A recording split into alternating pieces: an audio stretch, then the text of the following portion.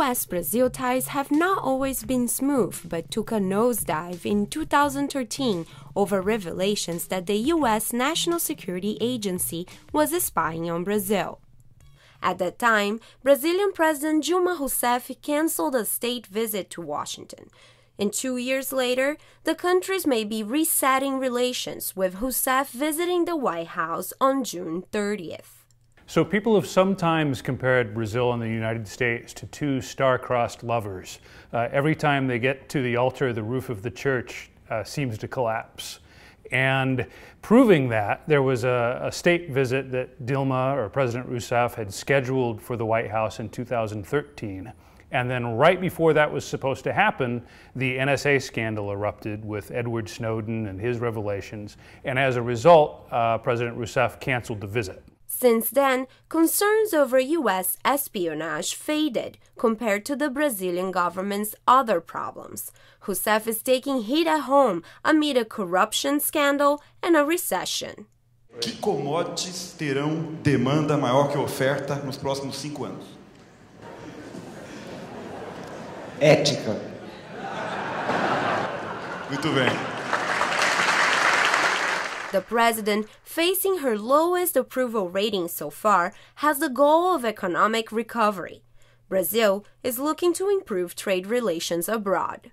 Because there was this very important demand coming from China, Brazil didn't really make the effort it was necessary to open new avenues of trade. This is the reason why today Brazil does not have a privileged access to markets in North America, to markets in Europe, or even to markets in Asia.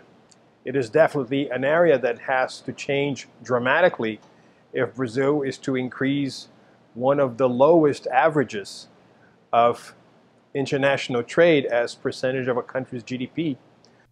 On the other hand, troubled ties didn't slow trade with the U.S., which grew by 83% in the last decade.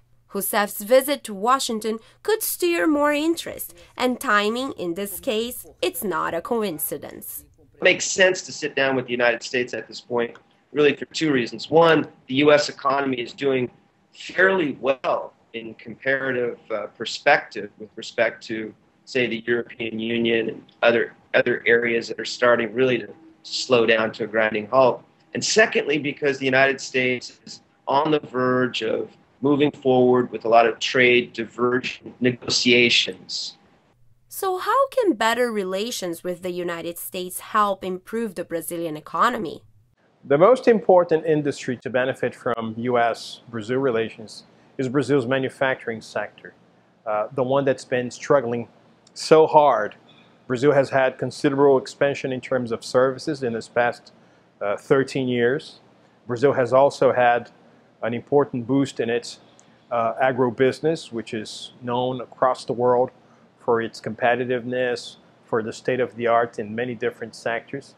So manufacturing is really the big challenge for Brazil, and interesting enough, it's one area that applies very well to American interest at present. Brazil has an interest in expanding its export profile to the United States because the United States is a unique consumer of its high value-added manufacturers. We first have to remind ourselves that the United States is currently running a positive trade balance with Brazil, and it deems Brazil as a market that can absorb more U.S. exports.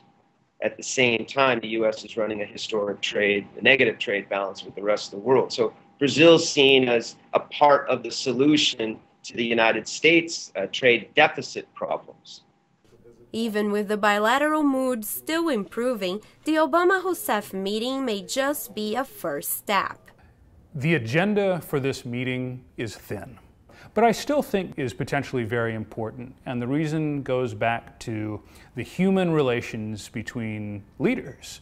And, you know, you can talk a lot about policy and about issues like trade but ultimately part of what makes things like trade advance is when there's a good personal relationship between presidents and therefore between their governments. Would it be possible to promote closer ties with the U.S. while pursuing goals of becoming a global force? Brazil is a giant sovereign country, and it has its own interests, and it cannot be expected to fall into line with everything that Washington believes.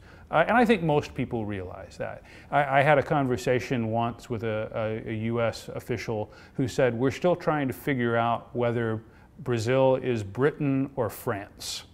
And of course it's neither, but what they mean by that, is it a country that's going to line up with us most of the time, or is it a country that we're going to, spiritually be in line with, but have some occasional or even some regular differences with, like as is the case with France? And in that dichotomy, Brazil is France, and that's fine.